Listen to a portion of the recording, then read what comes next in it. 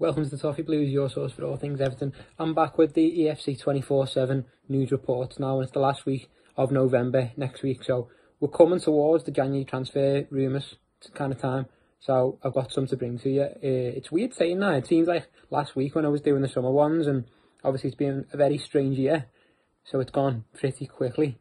Dead slow because we've been stuck in, but I do think it's gone quickly in terms of we haven't actually had a year really properly, so it's been a strange one. But yeah, transfer rumours.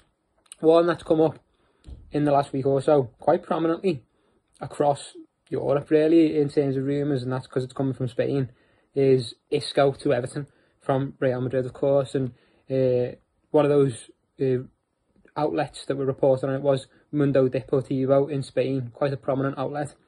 He reported that on 17th, which was 3 days ago, that Real Madrid are willing to sell Isco for £18 million, and Everton are open to making an offer for the player.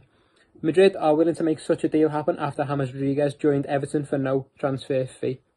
So it could be a similar deal, which would be obviously very good for Everton. I personally think he's a better player than James Rodriguez, which is debatable, but yeah, he's undoubtedly a player of star quality, like James. And then Sport, another prominent news outlet in Spain, reported the same rumour and said on the same day that Real Madrid plan to sell Isco this coming January, and Carlo Ancelotti has asked the Everton board to sign him. Ancelotti believes he can get Isco back to his best, and Everton could bid €20 million for the player, but Madrid could hold out for €25 million. Now, the James fee it's still disputed to this day, whether it was free, whether it was some kind of fee, but different outlets reported different things. And it seems to be the same with the Isco deal. If there is an Isco deal, and Carlo Ancelotti has come out today, spoken about a potential deal, and squashed it. So, sorry about that. He said, "It's not true that I am behind Isco. We haven't started thinking about the team for January market, so those comments are, as they say here, bullshit." I didn't know that was in there. Apparently he said that to DirecTV Sport Co via Sport Witness. I saw he said some politer comments in the general press conference where he basically said, "Oh, it's just rumours." I didn't know he said it was bullshit, but yeah, he's passed it off as rumours. And there was rumours as well of another Real Madrid star potentially coming to Everton, another midfielder as well, as Sami Khedira, another player that Carlo worked with during his time in Madrid. And he spoke about that rumour as well. He was asked about that today in his press conference, and he said, "I have a good memory of Sami Khedira. I would love to work with him, but he's not the only one. I've had many good players, but to come here to Everton is another thing," which is similar to what he said when he was asked about bringing Zlatan Ibrahimovic to Everton last year, ahead of the January market. So probably not going to happen. It's nice to think about though.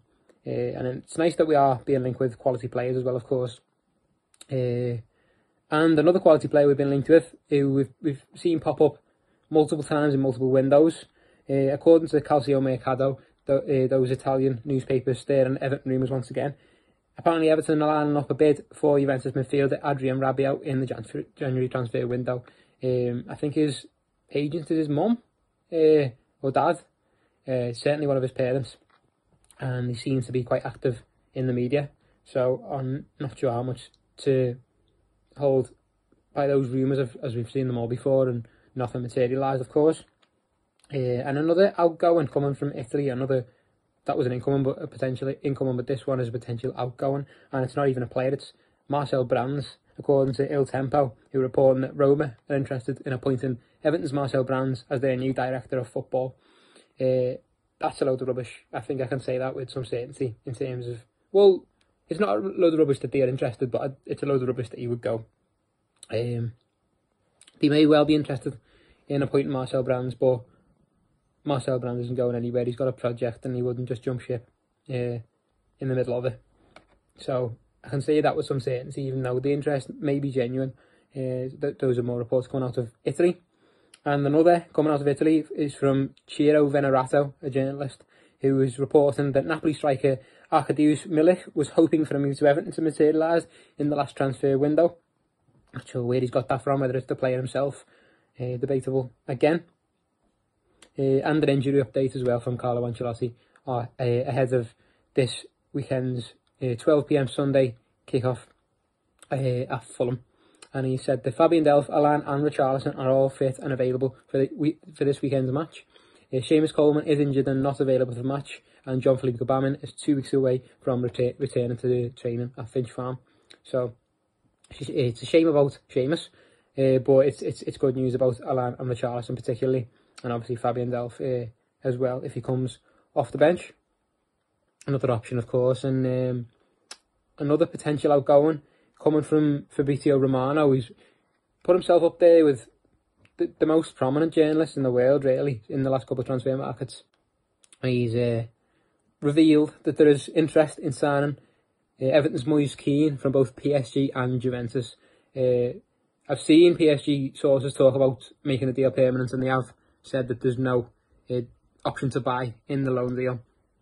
Whether they could negotiate that separately remains to be seen, and his former club Juventus apparently interested in a deal as well.